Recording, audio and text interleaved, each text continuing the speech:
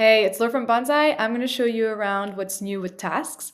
It's now much easier to organize and prioritize your tasks for your team across clients and projects. So first up is the custom statuses. So you can now create your ideal workflow with the custom statuses. So the way you can manage them is head into a task, go into the status, head into your settings, and then you can add your status, you can fully reorder, and you're set with your ideal workflow. You'll also notice that in your tasks, all important information now lives on the right hand, and we've added some new fields to help you better prioritize and categorize those tasks.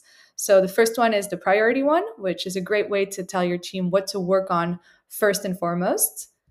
And the second one is tags, which is a great way to categorize across clients and projects.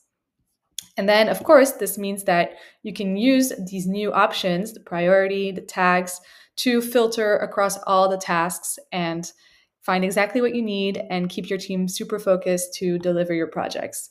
So we hope this helps in your project management, and we can't wait to hear what you think.